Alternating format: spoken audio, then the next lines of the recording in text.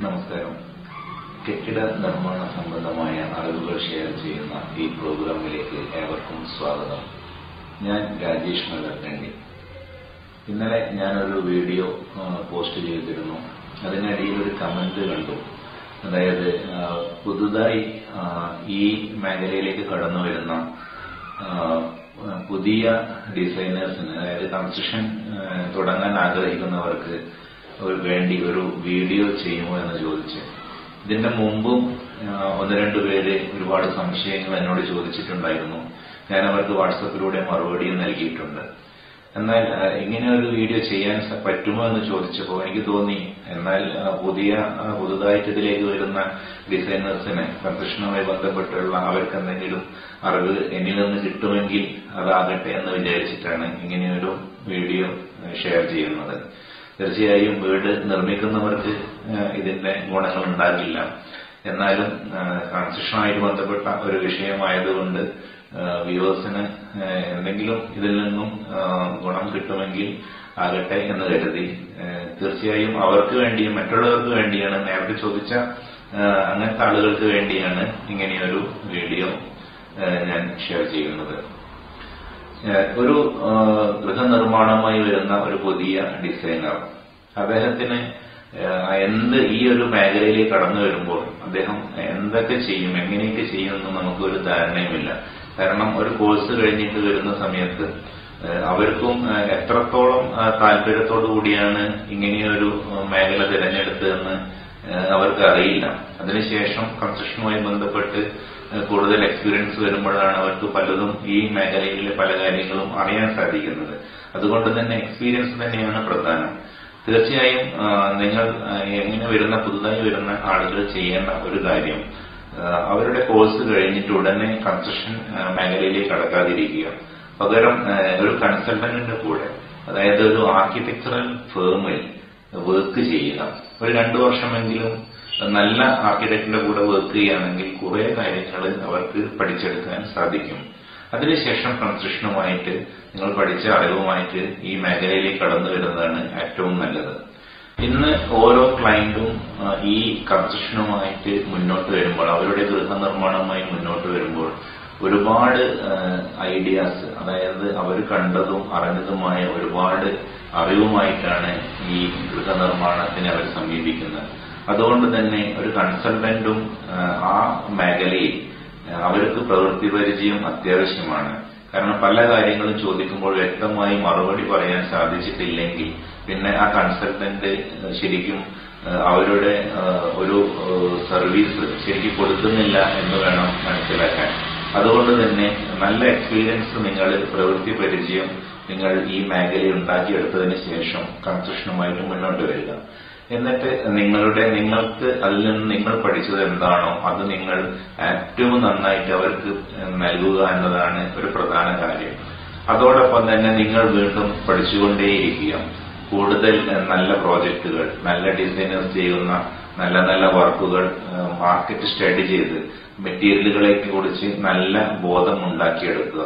അതിനുശേഷം അങ്ങനെ കൺസ്ട്രക്ഷനുമായിട്ട് മുന്നോട്ട് പോകുമ്പോൾ നമ്മൾ പഠിക്കുന്നു, ആ പഠിച്ച കാര്യങ്ങൾ നമ്മൾ ഷെയർ ചെയ്യുന്നു എന്ന രീതിയിൽ പോവുകയാണെങ്കിൽ നല്ല നല്ല കൺസ്ട്രക്ഷനുമായിട്ട് നിങ്ങൾക്ക് മുന്നോട്ട് പോകാൻ സാധിക്കുന്നതാണ്. പലരും ചോദിക്കാറുണ്ട്, ഒരു കൺസ്ട്രക്ഷൻ ഇതിലേക്ക് വരുന്ന സമയത്ത് നമ്മൾ ആദ്യം ശ്രദ്ധിക്കേണ്ട കാര്യങ്ങൾ എന്താണെന്ന്. തീർച്ചയായും ഒരു ക്ലയന്റ് വന്നു കഴിഞ്ഞാൽ അവരെ പഠിക്കുക എന്നുള്ളതാണ് പരമപ്രധാനമായ കാര്യം.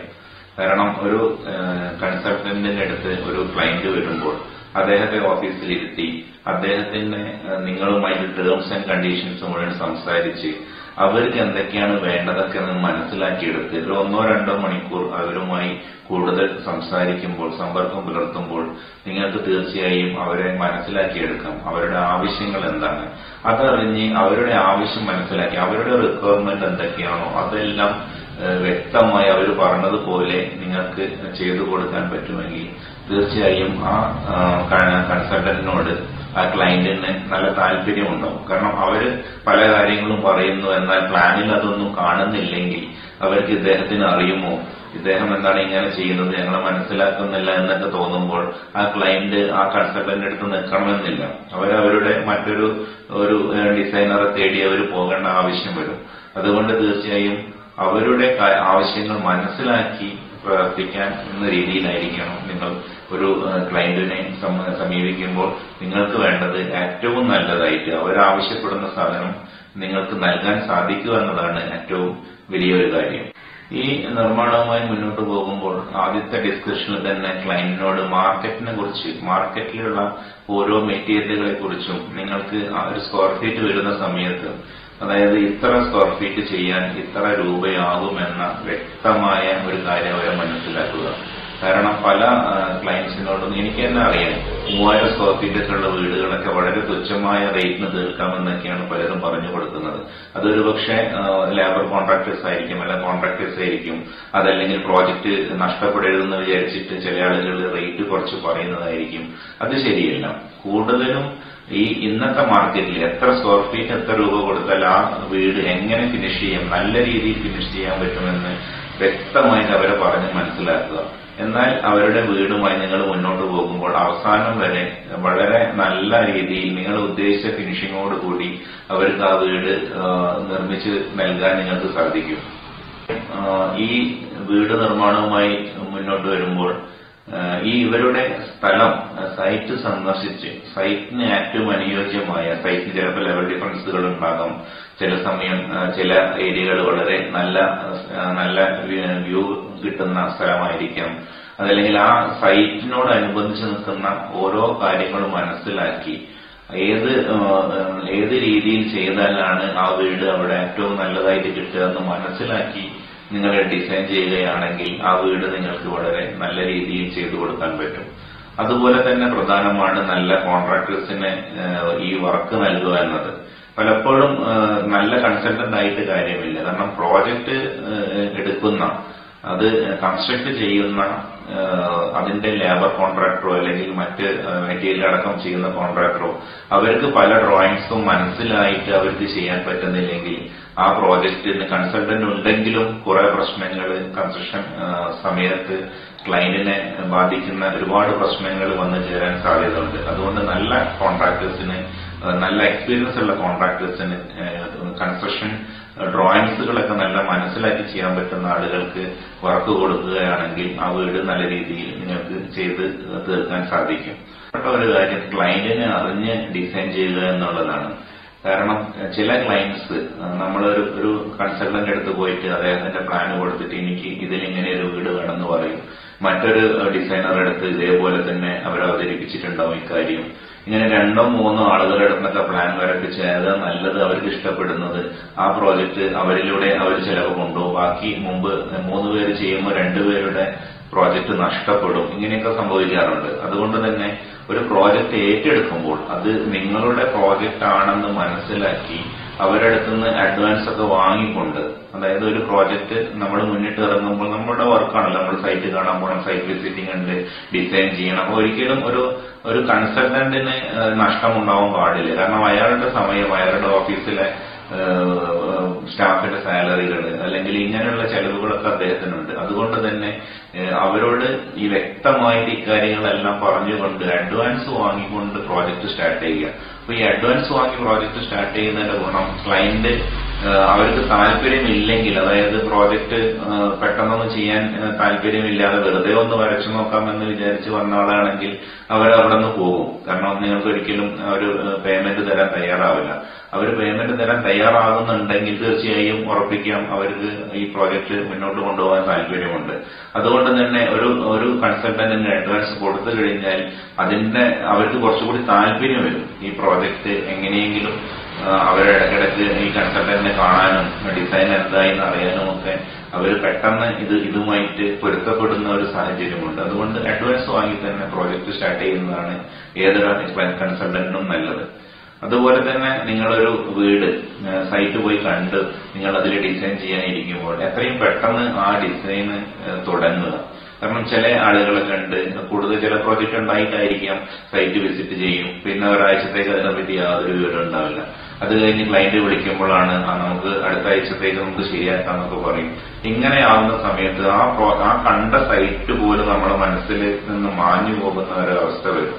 അതുകൊണ്ട് എന്നാണോ നമ്മൾ സൈറ്റ് വിസിറ്റ് ചെയ്യുന്നത് അന്നോ അതിന്റെ അടുത്ത ദിവസമായിട്ട് തീർച്ചയായിട്ടും ആ ലൊക്കേഷനിൽ അതിനെ യോജിച്ച ഒരു സ്കെച്ച് നമ്മൾ തുടങ്ങണം എന്നാണ് എനിക്ക് പറയാനുള്ളത്. കാരണം അത് അങ്ങനെ ഞാനത് ഫോളോ ചെയ്യുന്ന ഒരാളാണ്. അതുകൊണ്ട് തന്നെ നമുക്ക് ആദ്യത്തെ വിസിറ്റിൽ നമ്മൾ കണ്ട് മനസ്സിലാക്കിയ കാര്യങ്ങളെല്ലാം നമുക്ക് അത് ഒരു ഡിസൈനിലേക്ക് നമുക്ക് കൊണ്ടുവരുമ്പോൾ ഒരുപാട് ഗുണങ്ങളുണ്ട്. നേരെ മറിച്ച് അത് ഒരു ആഴ്ച കഴിഞ്ഞിട്ടാണെങ്കിൽ വേറെ കുറെ വർക്കിന്റെ ടെൻഷനും അതുപോലെ പല കാര്യങ്ങളും തലയിലാവുമ്പോൾ ഇതിന് അത്ര പ്രാധാന്യം ക്ലയന്റ് സംസാരിച്ചിരിക്കുന്ന കുറെ കാര്യങ്ങളൊക്കെ നമ്മളെ മനസ്സിന്ന് പോയി പോകും. അതുകൊണ്ട് അടുത്ത ദിവസം തന്നെ അതിലിരിക്കുന്ന സമയത്ത് കൂടുതൽ അവർ പറഞ്ഞ എല്ലാ കാര്യങ്ങളും ഉൾക്കൊണ്ടുകൊണ്ട് ആ ക്ലയന്റ് എന്താണോ ഉദ്ദേശിക്കുന്നത് അതിനേക്കാളും അപ്പുറം ഒരു കൺസൾട്ടന്റിന്റെ കയ്യൊപ്പ് പതിഞ്ഞ ഒരു ഡിസൈൻ നമുക്ക് തീർച്ചയായിട്ടും നൽകാൻ സാധിക്കുമെന്ന കാര്യത്തിൽ സംശയമില്ല. പ്രധാനപ്പെട്ട ഒരു കാര്യം ഈ ഡിസൈൻ മാത്രമല്ല. കാരണം ഒരു ആർക്കിടെക്ചറൽ ഫേമില് ഒരുപാട് നല്ല രീതിയിൽ ഡ്രോയിങ്സുകൾ ചെയ്യുന്ന സ്റ്റാഫ് ഉണ്ടാവും, കൺസൾട്ടന്റ് ശ്രദ്ധ ഉണ്ടാവും, വളരെ നല്ല ഡ്രോയിങ്സുകളൊക്കെ ആ ഓഫീസിൽ പോകുന്നുണ്ടാവും. എന്നാൽ അതേപോലെ അത് സൈറ്റിൽ ഉണ്ടാക്കിയെടുക്കണമെങ്കിൽ നല്ലൊരു കോൺട്രാക്ടർ വേണമെന്ന് പറഞ്ഞു. അതുപോലെ തന്നെ ആ കോൺട്രാക്ടർക്ക് ഉള്ള കൂടുതൽ ഗൈഡൻസ്, അതായത് സൈറ്റ് വിസിറ്റിലൂടെ മാത്രമേ അത് നമുക്ക് നൽകാൻ പറ്റുള്ളൂ.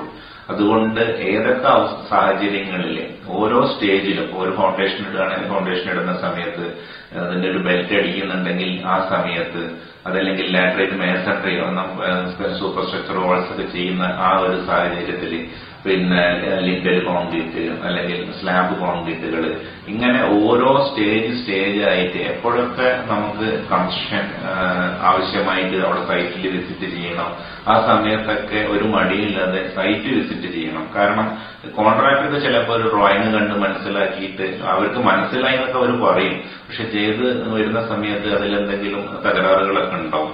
അപ്പൊ അവർക്ക് ചില മനസ്സിലാവില്ല. പക്ഷെ കൺസൾട്ടന്റ് അങ്ങനെയല്ല, ആ സൈറ്റിൽ കയറുമ്പോൾ തന്നെ മനസ്സിലാവും ഞാൻ കൊടുത്ത ഡ്രോയിങ് അല്ലല്ലോ, ഇതിൽ മാറ്റമുണ്ടല്ലോ, ക്ലയന്റിന് മനസ്സിലാവുന്നില്ല. അപ്പം തെറ്റായ ഒരു സാധനം അവിടെ വരിക എന്ന് പറയുമ്പോൾ കോൺക്രീറ്റ് ഒക്കെ ചെയ്യുന്ന ഒരവസ്ഥകളിൽ ഇതെല്ലാം വെറുതെ ഡ്രോയിങ് വാങ്ങി പോയിട്ട് ഡിസൈനർ കറക്റ്റ് തന്നിട്ടുണ്ട്, എന്റെ കോൺട്രാക്ടർക്ക് നല്ലോണം അറിയാം എന്ന രീതിയിൽ അവർ ചെയ്തു പോയാൽ ചിലപ്പോൾ അത് പൊളിക്കേണ്ട അവസ്ഥ വരും. കോൺക്രീറ്റ് ചെയ്തതൊക്കെ നമുക്ക് നഷ്ടമാവും. അപ്പം ഏതൊക്കെ സ്റ്റേജിൽ നമുക്കൊരു കൺസൾട്ടന്റ് സൈറ്റിൽ വരണമോ ആ സൈറ്റിൽ അത് കൺസൾട്ടന്റ് പോകാൻ തയ്യാറാവും വേണം. അതുപോലെ തന്നെ ഈ കൺസൾട്ടന്റിനെ ആ സൈറ്റിലേക്ക് എത്തിക്കാൻ കോൺട്രാക്ടർക്ക് എല്ലാം അറിയാമെന്ന രീതിയിൽ വിളിക്കാതെ ഇരിക്കരുത്. കാരണം ക്ലയന്റും അത് അവരെ വിളിച്ചിട്ട്, കാരണം അവർക്കൊരു ഫീസ് കൊടുക്കുന്നുണ്ടെങ്കിൽ അതിന്റെ അവരുടെ സർവീസും കിട്ടണമല്ലോ. അതുകൊണ്ട് തന്നെ ഈ ക്ലയന്റ് എപ്പോഴൊക്കെ ആവശ്യമുണ്ടോ അപ്പോഴൊക്കെ അതിന്റെ കൺസൾട്ടന്റിനെ ആ സൈറ്റിൽ എത്തിക്കാനുള്ള ഒരു വഴി കൂടി അത് അവരും അതിൽ ശ്രദ്ധ കൊടുക്കണം എന്നൊരു കാര്യം കൂടി ഓർമ്മിക്കുകയാണ്. പുതുതായി വരുന്ന ആളുകൾക്ക് ഡിസൈനർമാർക്കുള്ള ഏറ്റവും നല്ല ഒരു ഗുണമുണ്ടാകേണ്ടത് അവര് തീർച്ചയായിട്ടും എല്ലാ ക്ലയന്റ്സിനെയും വളരെ നല്ല രീതിയിൽ ട്രീറ്റ് ചെയ്യണം എന്നുള്ളതാണ്. കാരണം എങ്ങനെ ഒരു പുതിയൊരു ക്ലയന്റിനെ പരിചയപ്പെടുന്നു, അവരുടെ ഡിസൈൻ കിട്ടി എന്ന് പറയുന്നു, അതിനുശേഷം കൺസ്ട്രക്ഷൻ സമയത്ത് പല കാര്യങ്ങളിലൂടെ ഇങ്ങനെ പോയി അവസാനമാകുമ്പോഴേക്കും പല പ്രശ്നങ്ങളും ഈ ക്ലയന്റുമായിട്ട് ഉണ്ടാവുകയും തെറ്റിപ്പിരിയാനുള്ള സാഹചര്യം വരികയും ഒക്കെ ചെയ്യുകയാണെങ്കിൽ തീർച്ചയായും അത് ആ പുതുതായി വന്നിരിക്കുന്ന ആ കൺസൾട്ടന്റിനെ അത് ശരിക്കും ബാധിക്കും. കാരണം ഇവരുടെ വീടുകൾ, ഇവർ ചെയ്ത വീടുകൾ പോയി കണ്ടിട്ടൊക്കെയായിരിക്കും ചിലപ്പോൾ പുതിയൊരു പ്രോജക്റ്റ് കിട്ടുക. ഒരു എക്സ്പീരിയൻസ്ഡ് ആയിട്ടുള്ള ഒരു കൺസൾട്ടന്റിന് അവർ ചെയ്യുന്ന ക്ലയന്റിനും അറിയാം, അല്ലെങ്കിൽ അവർ കുറച്ച് ഫോട്ടോസ് കണ്ടാലൊക്കെ നല്ല പ്രോജക്റ്റുകൾ ചെയ്യുന്ന ആളാണെന്ന് പറഞ്ഞാൽ ചിലപ്പോൾ വർക്ക് വരും. പക്ഷെ പുതുതായി വരുന്ന ഒരാൾക്ക് എപ്പോഴും അവർ ചെയ്ത ഒന്നോ രണ്ടോ പ്രോജക്റ്റ് കാണേണ്ടി വരും. അപ്പം ആ പ്രോജക്റ്റ് കാണാൻ വേണ്ടി അവർ പോകുന്ന സമയത്ത് ഈ ക്ലയന്റുമായിട്ട് നല്ല ബന്ധമുണ്ടെങ്കിൽ അവിടെ പോയിട്ട് കാര്യമുള്ളൂ. അപ്പൊ എല്ലാത്തൊരു കേസിൽ നമുക്ക് അവിടേക്ക് അത് കൊണ്ടുപോകാൻ പറ്റില്ല ഇവരെ. അതുകൊണ്ട് നല്ല പ്രോജക്റ്റ് ചെയ്താൽ മാത്രം പോരാ, ആ നല്ല പ്രോജക്റ്റ് ക്ലയന്റുമായിട്ട് അവരുമായിട്ട് നല്ല ബന്ധം ഏത് കാലത്തും, അത് ഈ ഒരു പ്രോജക്റ്റിന്റെ സമയം മാത്രമല്ല, അത് കഴിഞ്ഞാലും എത്ര വർഷങ്ങൾ കഴിഞ്ഞാലും ആ ബന്ധം നിലനിൽക്കണം. കാരണം അത് നിങ്ങളുടെ വീടാണ്, നിങ്ങളുണ്ടാക്കിയ വീട് എന്നല്ല, അത് നിങ്ങൾക്ക് വേണ്ടി നിങ്ങളുണ്ടാക്കിയ വീട് പോലെ ക്ലയന്റിന്റെ ആവശ്യങ്ങൾ അറിഞ്ഞ് അത്രയും നന്നായിട്ടൊരു ചെയ്ത വീട് നിങ്ങളുടേത് കൂടിയാണ്. അതുകൊണ്ട് തന്നെ അവിടെ എപ്പോൾ പോകാനും ഈ ക്ലയന്റുമായിട്ട് നല്ല ബന്ധം പുലർത്താനും നല്ല ഫ്രണ്ട്ഷിപ്പ് ഉണ്ടെങ്കിൽ അത് വെച്ച് അത് കണ്ടുകൊണ്ട് മറ്റൊരു പ്രോജക്റ്റ് കൂടി നിങ്ങൾക്ക് കിട്ടാനുള്ള സാധ്യത ഏറെയാണ്. അതുകൊണ്ട് നല്ല ബന്ധങ്ങളിലൂടെ ആയിരിക്കണം ഒരു ക്ലയന്റുമായിട്ട് കൺസ്ട്രക്ഷനുമായിട്ട് നിങ്ങൾ എന്തായാലും മുന്നോട്ട് പോകേണ്ടത് എന്ന് ഓർമ്മിക്കട്ടെ. ചില ആളുകൾ പുതുതായി കൺസ്ട്രക്ഷനുമായിട്ട് വരുന്നുണ്ട്, പക്ഷെ അവർക്ക് എക്സ്പീരിയൻസ് ഉണ്ടാവും. കാരണം ഇവര് വിദേശത്തൊക്കെ പഠനമൊക്കെ കഴിഞ്ഞിട്ട് ഇവര് വിദേശത്തൊക്കെ പോയിട്ട് കുറച്ചു കാലങ്ങൾ ജോലിയൊക്കെ എടുത്തതിന് ശേഷം പിന്നീടാണ് ഇവര് ജോലി നിർത്തി, അവിടെ വിദേശത്തുള്ള ജോലി നിർത്തി പോകുന്ന നാട്ടിൽ ഇനി സെറ്റിൽ ആവാമെന്ന് വിചാരിച്ചു വരും. അങ്ങനത്തെ കേസിലുള്ള ആളുകൾക്ക് വളരെ ബുദ്ധിമുട്ടുണ്ട്. കാരണം ഈ മേഖലയിലേക്ക്, കാരണം ഒരു പുതുക്കക്കാരന് വരുന്നതിനെക്കാട്ടി ബുദ്ധിമുട്ടാണ് അവിടെ നിന്ന് വരുമ്പോൾ. കാരണം അവിടുത്തെ ആ ഒരു സ്റ്റൈലല്ല നമുക്ക് ഇവിടെ ആവശ്യമുള്ളത്. അതുകൊണ്ട് തന്നെ ഇവര് പെട്ടെന്ന് വരുന്ന സമയത്ത് വലിയൊരു ഓഫീസൊക്കെ ഇട്ട് ഇവര് പുതുതായിട്ട് വരുമ്പോൾ അവർക്ക് അത്ര നല്ല കൺസ്ട്രക്ഷൻ കിട്ടിക്കൊള്ളണമെന്നില്ല. പിന്നെ ഇവിടത്തെ പല കാര്യങ്ങളും അറിയാത്തത് കൊണ്ട് കൺസ്ട്രക്ഷൻ സൈറ്റിലുള്ള കുറെ പ്രോബ്ലംസുകളും ഡിസൈൻ സംബന്ധമായ പ്രശ്നങ്ങളൊക്കെ വരാൻ സാധ്യതയുണ്ട്. ഈ ആളുകളും ഇങ്ങനെ വരുന്ന സമയത്തും അവരും ഈ മാർക്കറ്റ് സ്റ്റഡി ചെയ്യാന്നുള്ളത് ഒരു വളരെ പ്രധാനമാണ്.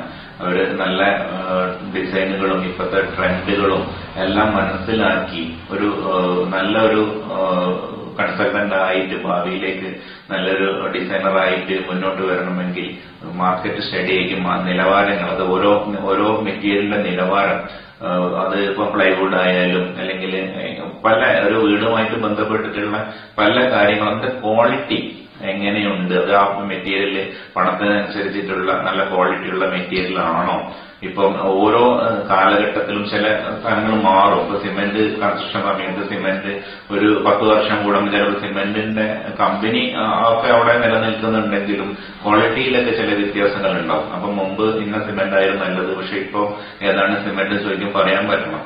വയറിംഗ് ഒക്കെ ആണെങ്കിൽ സ്വിച്ച്, ഇങ്ങനത്തെ ഓരോ സാധനത്തിനും മാർക്കറ്റിൽ മെറ്റീരിയൽ ഒരുപാടുണ്ട്. പക്ഷെ ഏറ്റവും നല്ലത് ഇപ്പൊ നിങ്ങൾക്ക് വിശ്വസിച്ച് വാങ്ങാൻ പറ്റുന്നത് ഈ മെറ്റീരിയൽ വാങ്ങിയാൽ മാത്രം പോരല്ലോ. ചില കാര്യങ്ങളിൽ നമുക്ക് വാറണ്ടി കിട്ടാനോ അല്ലെങ്കിൽ ഇവരുടെ സർവീസ് കിട്ടേണ്ട കേസുകളൊക്കെ ഉണ്ടാവും. അപ്പം ഏത് കമ്പനിയുടേതാണ് ഇപ്പോൾ നല്ല സർവീസ് ഉള്ളത്, ഇതൊക്കെ ഓർത്തിട്ട് അവർക്ക് നല്ല ഒരു ഇത് കൊടുക്കാൻ നമുക്ക് പറ്റണമെങ്കിൽ നമ്മൾ മാർക്കറ്റ് സ്റ്റഡി ചെയ്തിട്ട് തന്നെ മുന്നോട്ട് പോകണം. ഇത്രയും കാര്യങ്ങൾ എല്ലാം നോക്കി, ഇതൊന്നുമല്ല, ഇതിന് കൂടുതൽ പല കാര്യങ്ങളുമുണ്ട്, എന്നാലും ഇത്രയും കാര്യങ്ങളെങ്കിലും നിങ്ങൾ ശ്രദ്ധിക്കുകയാണെങ്കിൽ തീർച്ചയായിട്ടും നല്ല ഒരു ഡിസൈനറായിട്ട് നിങ്ങൾക്ക് മുന്നോട്ട് വരാൻ സാധിക്കും എന്ന് ഓർമ്മിപ്പിച്ചുകൊണ്ട് ഈ എപ്പിസോഡ്, ഈ യൂട്യൂബ് ചാനലിലെ ഇന്നത്തെ എന്റെ എപ്പിസോഡ് ഇവിടെ അവസാനിപ്പിക്കുകയാണ്. വീണ്ടും മറ്റൊരു വിഷയവുമായി നമുക്ക് വീണ്ടും കാണാം. നന്ദി, നമസ്കാരം.